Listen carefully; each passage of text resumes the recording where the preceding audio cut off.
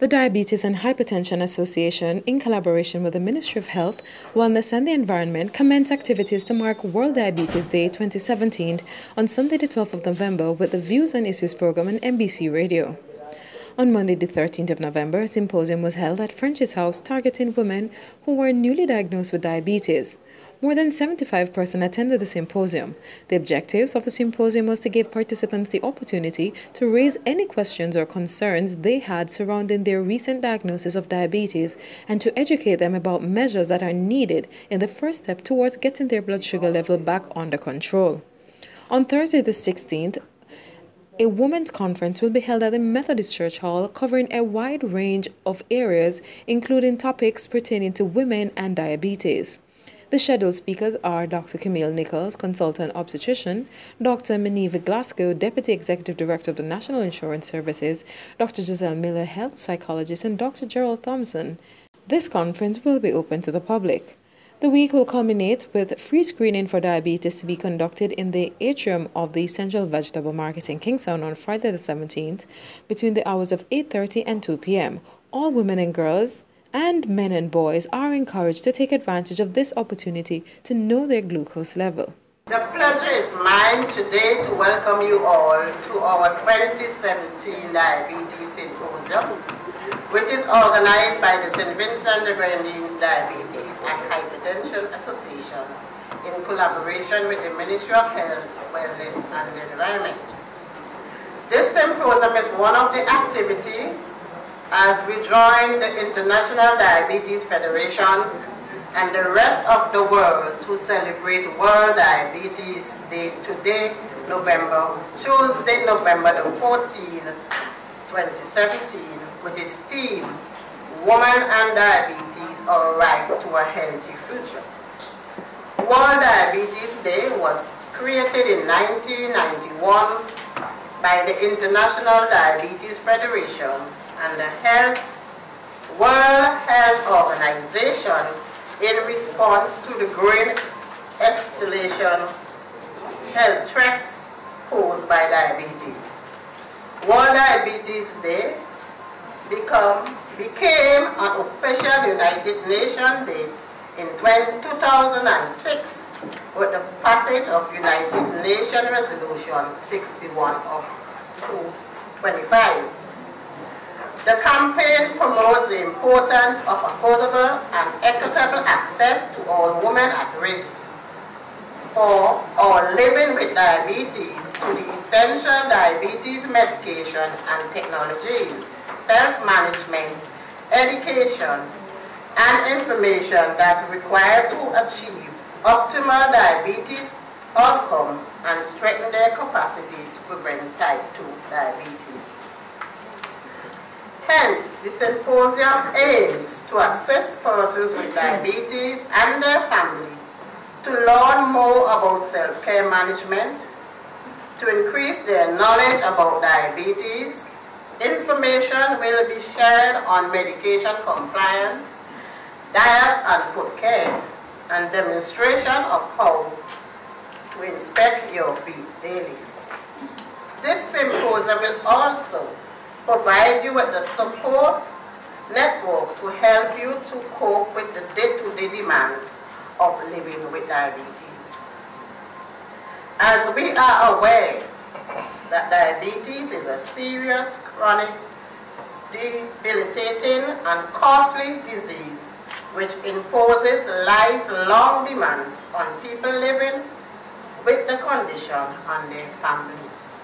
Today, World Diabetes Day, the International Diabetes Federation has released new estimates on the prevalence of diabetes around the world, indicating that 1 in 11 adults are currently living with diabetes, 10 million more than in 2015.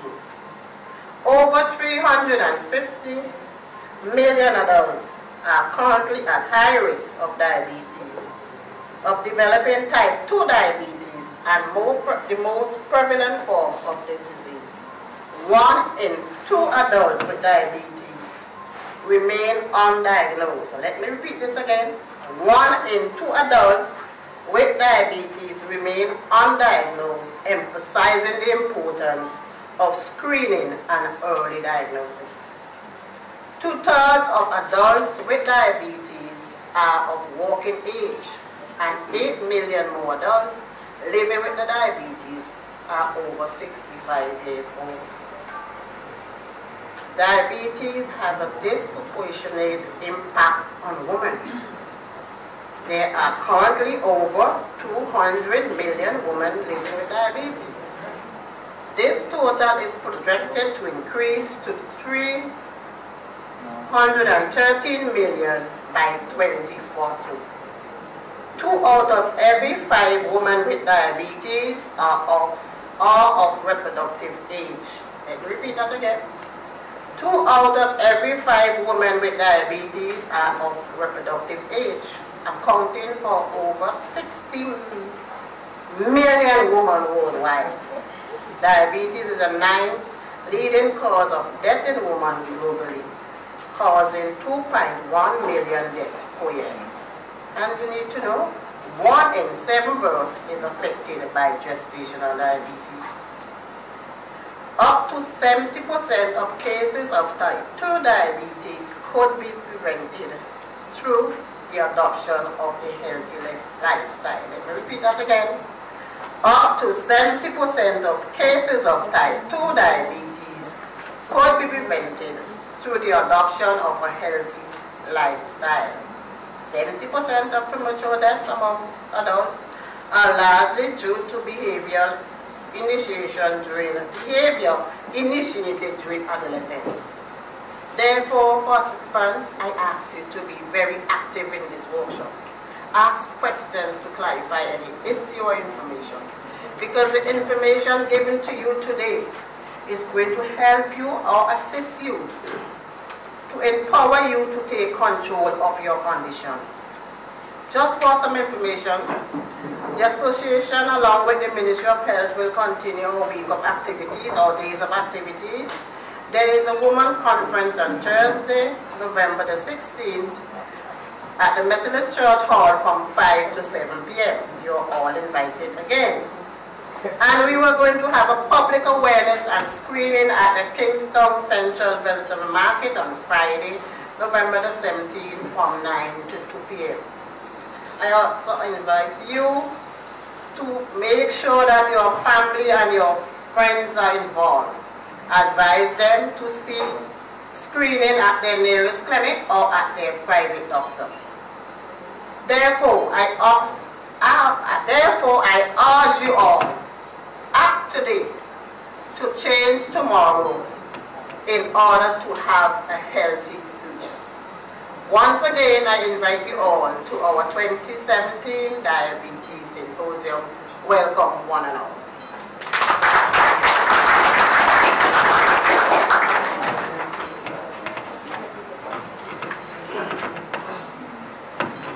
Thank you very much, our President, Sister Rosita King. And I hope you listened to the statistics. They are very serious. And among our little 150 square miles in Vincent and the Grenadines, we have to take responsibility of our community and reverse the incidents in our country. Those of us who have been already diagnosed, we have to manage our condition properly. And within our homes, we have to try and make sure the children, you control them so that they would not come down with diabetes. So it is a serious situation and we need to be responsible with our condition. We now invite Sister Beverly Liverpool, our NCD coordinator for the ministry, to come and bring remarks.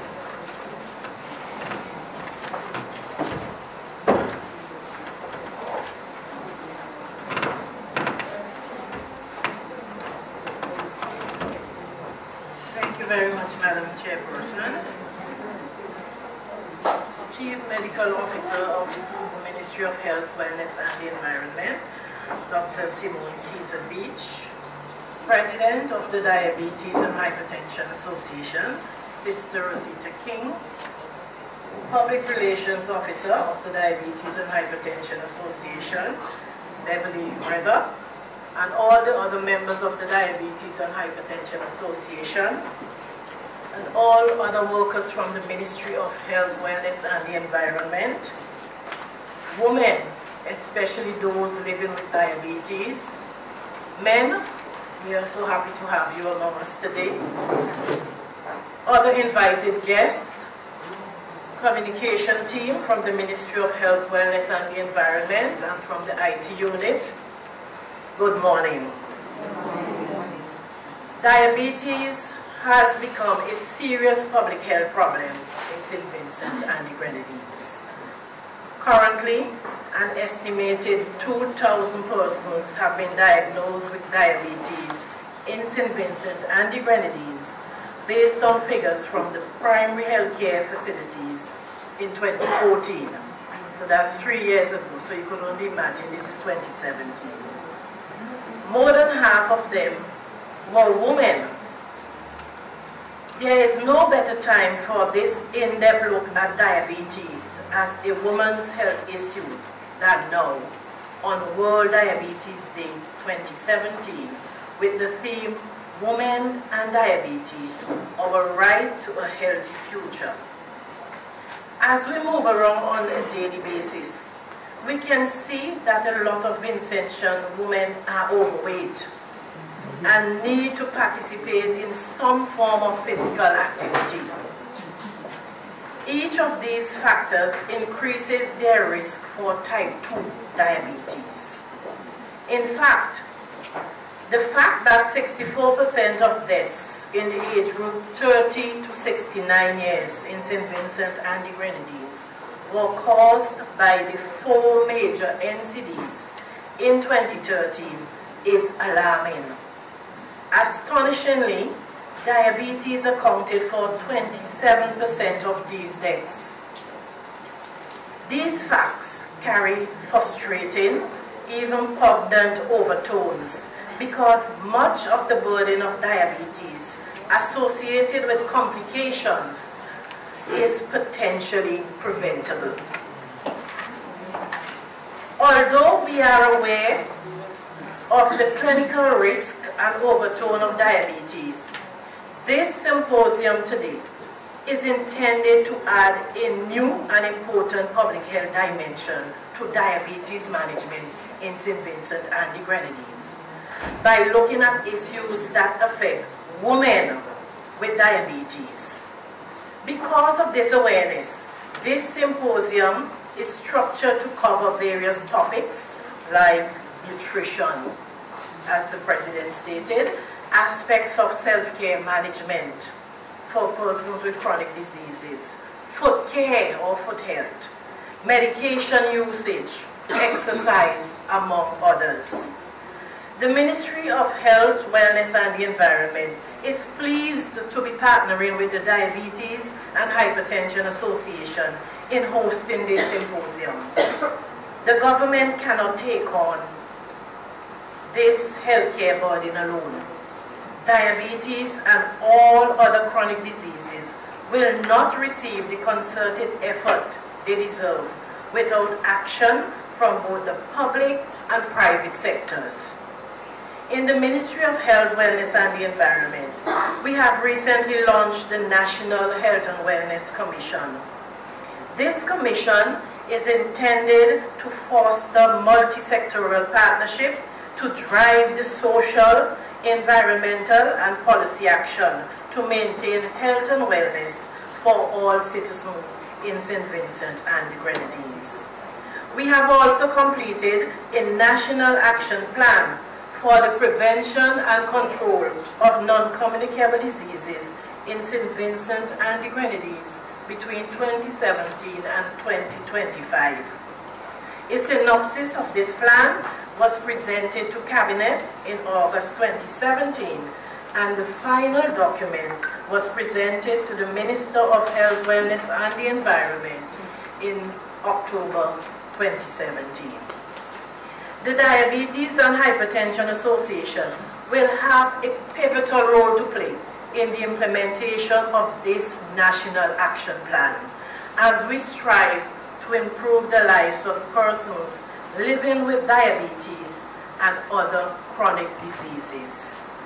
On behalf of the Ministry of Health, Wellness and the Environment, I wish for you today a very productive symposium as we commemorate World Diabetes Day 2017.